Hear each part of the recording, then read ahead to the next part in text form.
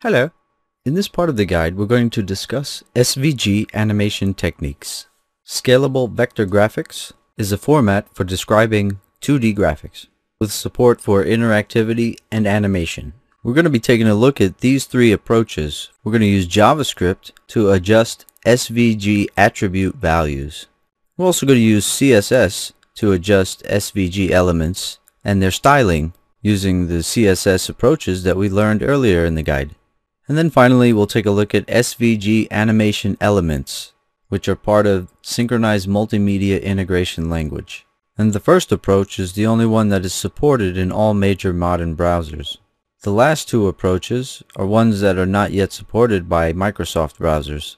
And before we get started, here is a link to the SVG specifications, where you can learn complete and free about SVG 1.1, 1.2, and 2. And also there's a link here for the changes from SVG 1 to SVG 2. So here we have a very simple SVG element that renders the container with a border around it.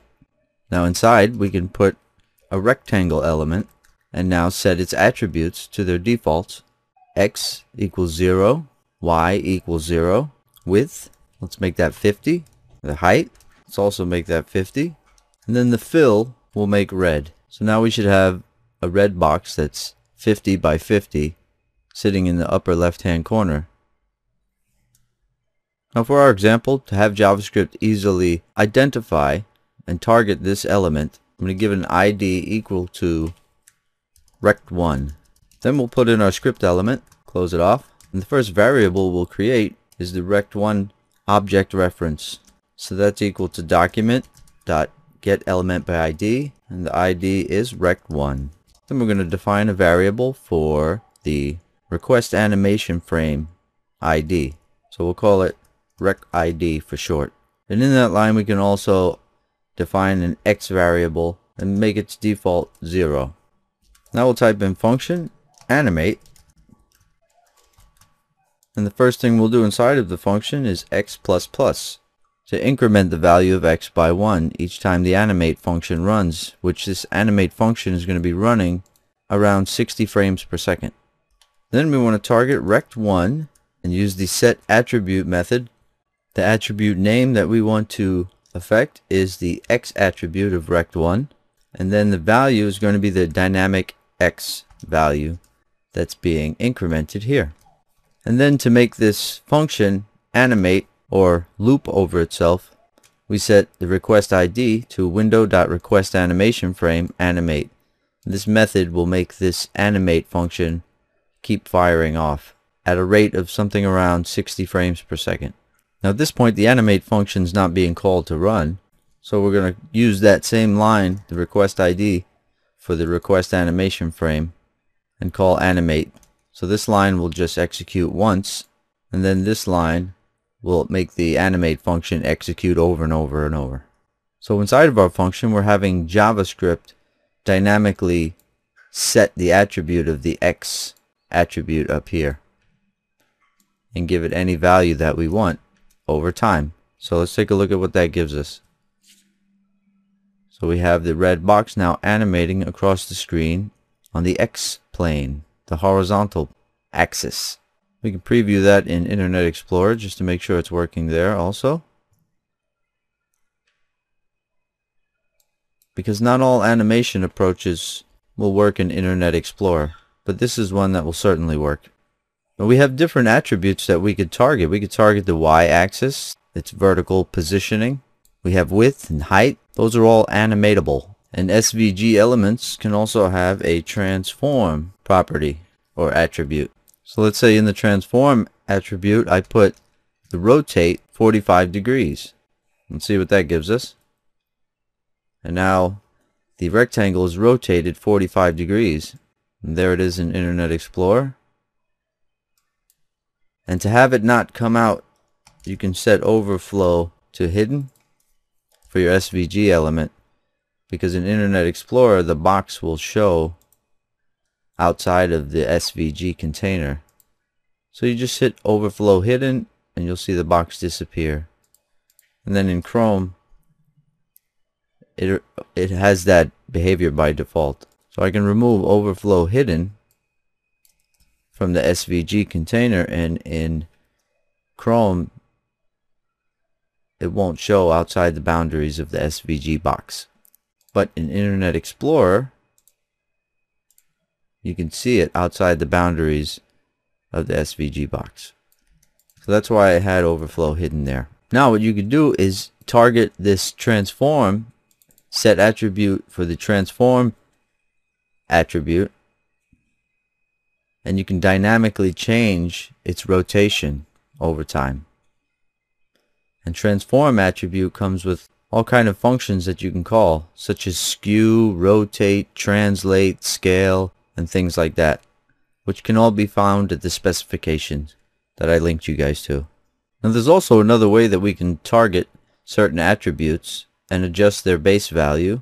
So I can take these two lines, the x++ and the set attribute method, and replace it with this one line, which reads rect1.x attribute dot base value dot value plus equals 1. So basically that's saying x++ on the base value of the x property, or the x attribute. That's just like saying plus plus, so we should have the same speed when we look at this. Yep. And then you can change that to a 2, which will make it go a little bit faster. And you think you can just plus plus that as well if you wanted to increment by 1 each time. Yeah. So that's like saying x++, but you're doing it on the actual base value of the x attribute for the rectangle. Let's see if we can adjust all of this to animate the rotate function in the transform attribute. So the attribute name that I want to affect would be transform, and then between single quotes we'll put rotate function, and we'll put the dynamic, and then instead of having a dynamic x, we're going to have a dynamic d for that would stand for degrees, rotation degrees, and we'll just plus plus those. We don't need this line anymore. And then dynamically set the rotate by putting in single quote, and then plus plus, and in between the plus signs we'll put the d variable. It's basically just concatenating that d variable to that string, the rotate function string. That way we can have a dynamic value there. Okay, so you can see it's rotating, but it's leaving the view of our box. So let's put those back on 0, x and y, and then we can adjust the view box. Let's put it at 0, 0, and 400 by 200 was our view box. Actually, let's put that over here. Now we should have the same view box. Now let's adjust these values. Let's give it a, let's say -100 there. See what that does. See how it moved it over 100 pixels this way to the right. Now let's give it -100 for the minimum y.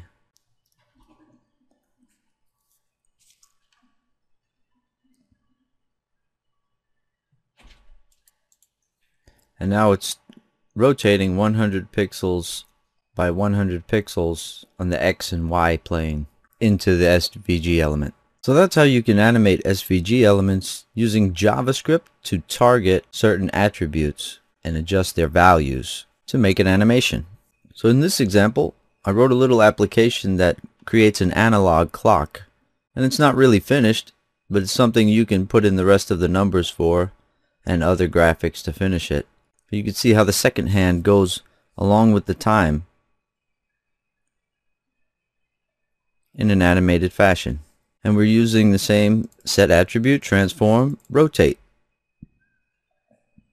to make all of those clock hands move according to what time it is. So I'll offer this code that you can study, or you can also finish up the clock if you want, to put in the rest of the numbers and use any graphics that you want for it. And what's nice is that this also works in Internet Explorer.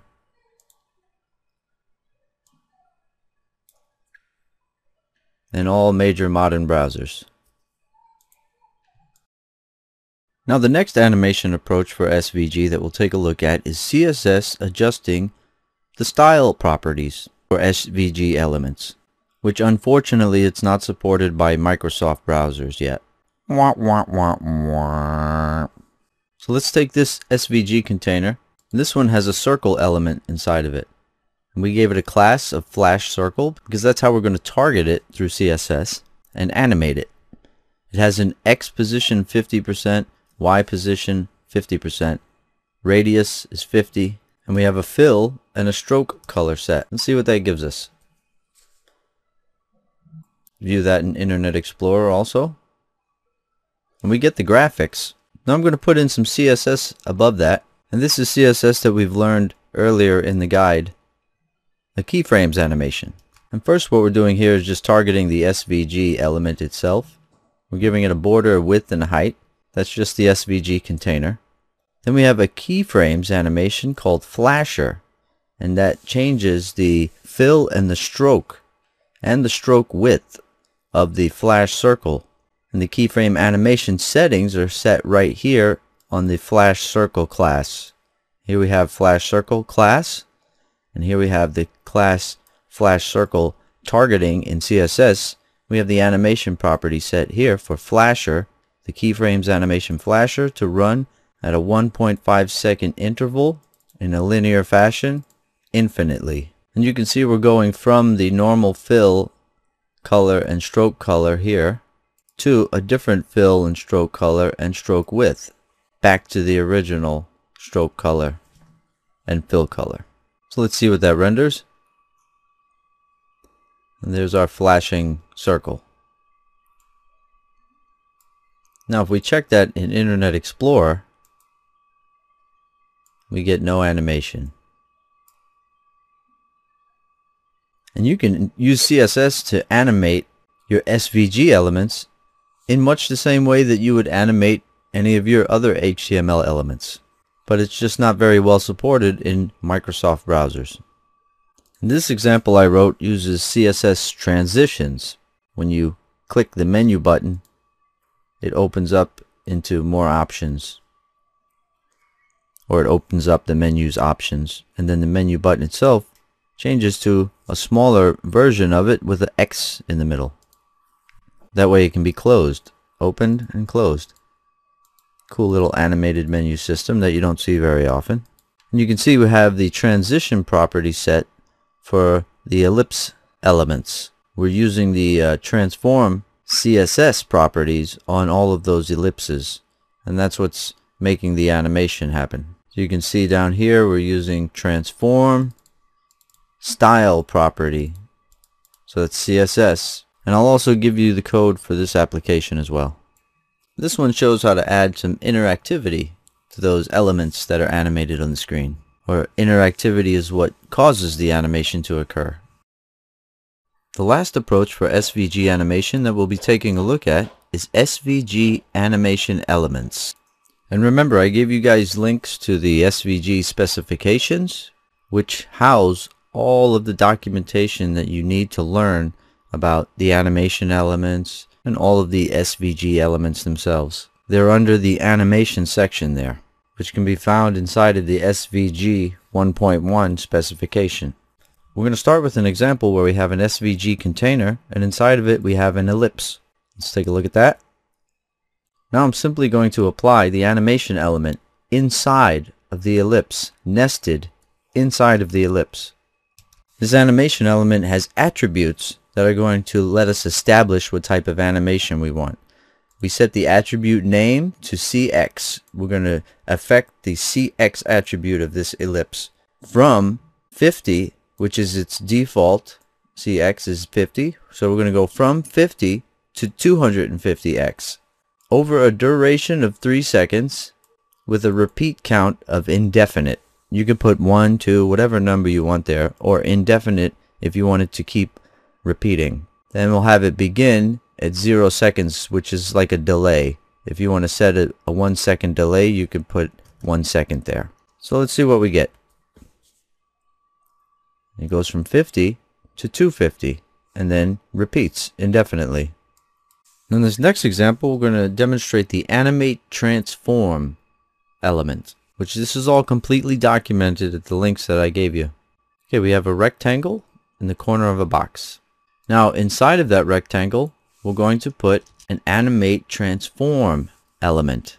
Now I just separated the properties or the attributes by line so you can see exactly what's going on. So we have an animate transform element. The attribute name is transform. That's the attribute that we want to affect. Begin 0 seconds, that's our delay. Duration 3 seconds. The type of transform is translate.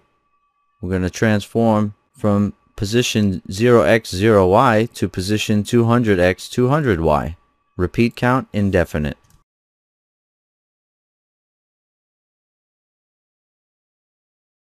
In this final example, we're going to demonstrate how to animate on a motion path. So let's take a look at what we're starting with. It's just a path that's a rectangle sitting inside of its SVG container. Now right above that, we're going to put in the motion path. This is the motion path that this path is going to follow. Now attribute D that you see right here, that holds all of these coordinates that establish the motion path, this is your path data attribute, which you can research this at the documentation that I linked you guys to in the beginning. So basically I set up the coordinates, the move to, and these curves to make an egg shape. So let's see what that gives us. So there's the egg-shaped motion path. Now I want to take this rectangle and animate it along this motion path, sort of like if it was a train going on a track.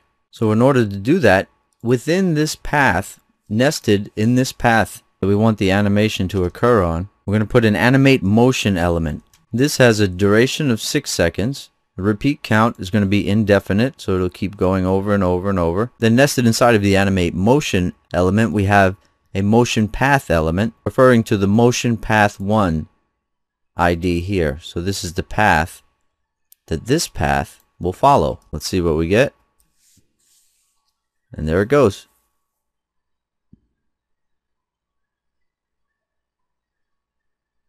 And this path could be any shape or line setup that you want.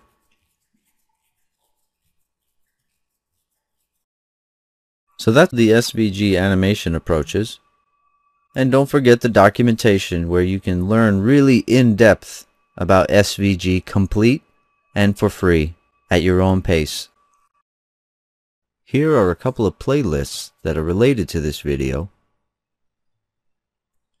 And you can subscribe to the channel if you'd like to get notifications when I produce new videos.